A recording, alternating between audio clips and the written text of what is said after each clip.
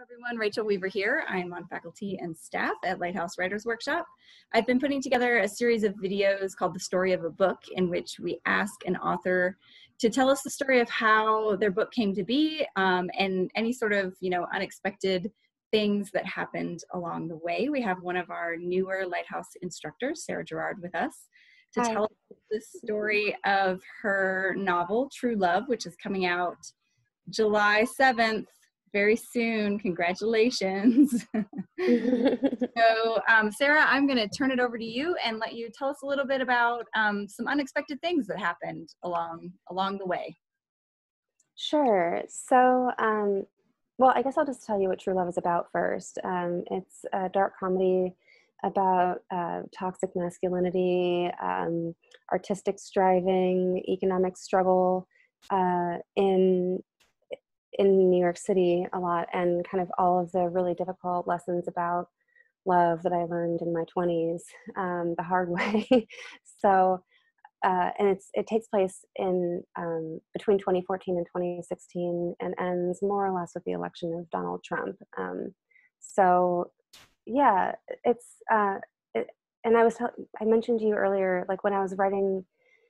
This was not a fun path to publication. This was the kind of novel that I trudged through, and it went through like maybe 7 or 8 drafts. And in the beginning, what I did was, I moved it from, third person to first person, from past tense to present tense. And one of the things I did that I think is a common pitfall with authors who are just trying to figure out what their story is I dumped all of the backstory for my protagonist, Nina, at the very beginning of the novel, and I just kind of expected my reader to remember all of the important things that happened to her later, much later when they came up again, or not even when they came up again, but just, to kind of draw the connections across like 200 pages that I hadn't even really figured out how to draw myself. So in later drafts, I ended up having to cut a lot of that backstory, and it just turned into garbage on my hard drive until I finished the novel and the coronavirus pandemic hit, and my partner and I moved back in with my family, and we've all been in quarantine, like working from home in this very silent house where, like, I'm not teaching, it's the summer, so I'm like, what am I doing here? It's really surreal time. And it occurred to me that actually in a time like this, it might feel good to go back and make some sense of the past, when it seems as if there's no sense to be made of the present and no way to imagine the future. So I went digging through my hard drive and was pulling out really, really old material. Some of it was like 10 years old, actually, from my MFA thesis. And I also went back and began looking at some of the material that I cut from True Love.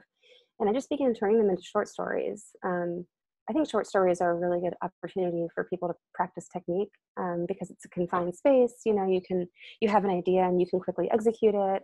Maybe it's easier to see the patterns in 20 pages as opposed to 200 pages, right? So yeah, so I've just been having fun with that. It feels good after working for so long on a book that was giving me so much trouble, to finish something quickly, Yeah, so that's my tip. I think that is a super hopeful way to think about backstory. I know with so many students, and myself included, you write all of this backstory and then you realize, oh, this was actually just for me for this book, right? It doesn't go with this book. It's slowing down the forward momentum of the front story. So to think about removing that and then writing short stories from it, I think is really good.